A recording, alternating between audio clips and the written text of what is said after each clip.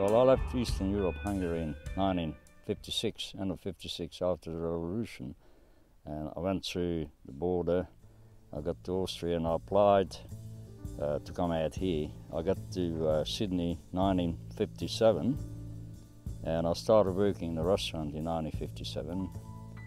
A big guy came in and he was spending money and throwing money around, 5, 10 pound notes, and I walked up to him, I was serving his table, and I said, excuse me, I said, where you get all this money from? I said, you wouldn't be a bank robber or something. He started laughing. He said, no, I'm an opal miner. I said, an opal bloody what? Never heard of it. And he said, next bloody break, holidays, he said, why don't you come over to South Australia, to Andamooka, and you can stay with me, and you can do a bit of digging with me. I had the bug then. Kept thinking of dreaming of Andamooka, so one day I said to the owner of the restaurant, I said, I'm quitting. I said, I'm going back to opal mining. He said, you crazy bastard. He said, you nuts. I said, no. I said, I had enough of Sydney. And that's when I started mining. My name is Alexander Mendelsohn. I come from Andamooka, Opal Field, South Australia. I'm a part-time opal miner and an artist also.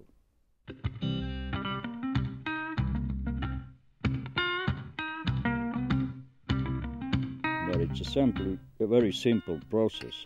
You will go to the Department of Mines, wherever it's located, and you purchase a prospecting permit. That will give you the right to peg a claim, which is normally 50 meters by 50 meters, or a large claim 100 meters by 50 meters. Then you have to register it before you put machinery on. Then away you go, you start digging it.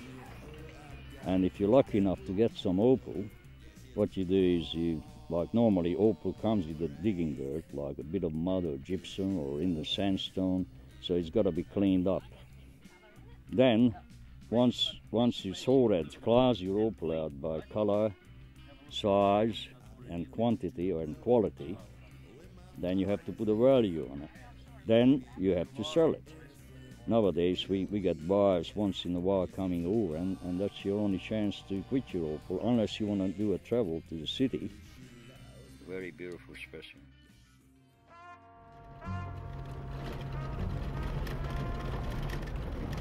Back in 1973, I had a friend up here, a South African. His name was Henry Swanepoel. He was an artist. And I used to go and have a coffee with him, and I kept watching him, and I thought, bloody hell, that looks easy, I can do this.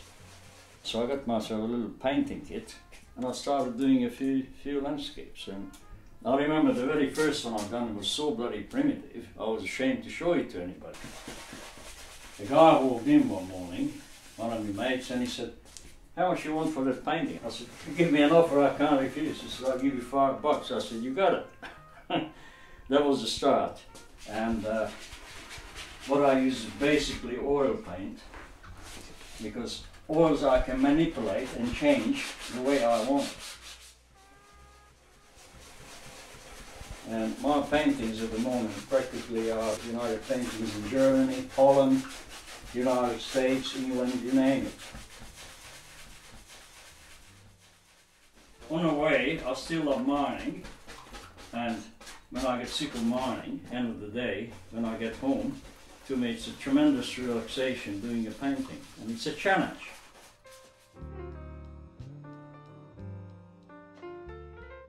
One main reason we're up here, we do our own thing. You feel free to do whatever you want to do, and you're not bogged down by regulations, rules and regulations, and it's just perfect freedom. When you hit an opal pocket, you never really think of the money. In that instant, it's a magnificent feeling. It's an achievement. It's a thrill of a lifetime.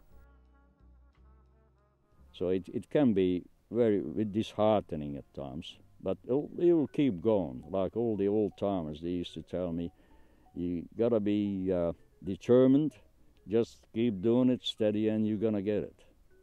And it still works, I think. Perseverance is the word.